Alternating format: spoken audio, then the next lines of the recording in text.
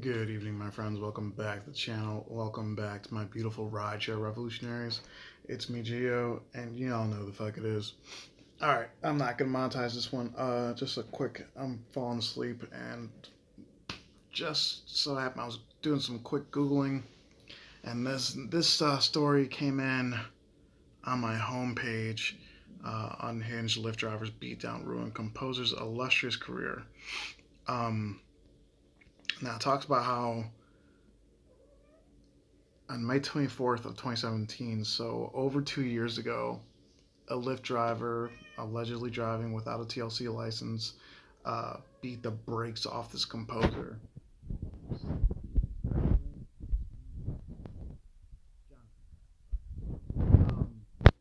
I'm reading the story and I'm like, this looks really bad. This driver fucked him up, all from a cancellation apparently. And then, but as I kept reading, this part got interesting right here. More than 2 years later, Pratt still hasn't completely recovered physically, having lost a subtle timing, mobility, concentration, sensitivity to pitch, and stamina needed to perform as an elite musician. I mean, that part, while I don't doubt that the driver put his hands on this guy and may have injured him, and earlier on in the story it said that the driver also smashed his phone and took a swing at another lady on the street. I'm not doubting any of that. What I find strange is the timing of this. Because according to this, the driver was still on the platform until January of 2018, and somehow they found out that he kept on driving passengers. So all this going on, and then the police never arrested him for these. Sorry, I'm trying to find the part of the story.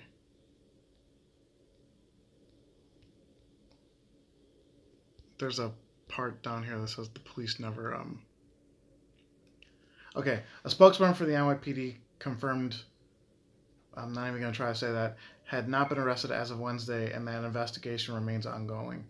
And then Pratt says no longer feeling safe in public. All this stuff.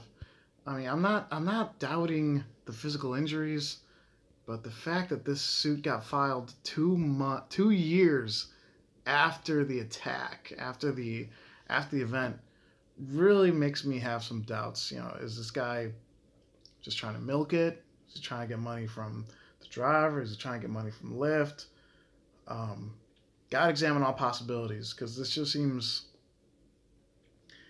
odd that the driver was still doing rides, you know, more than 6 months after the attack, and that the police never arrested him. And 2 years later, this guy's trying to sue him. So just a little odd. What do you guys think?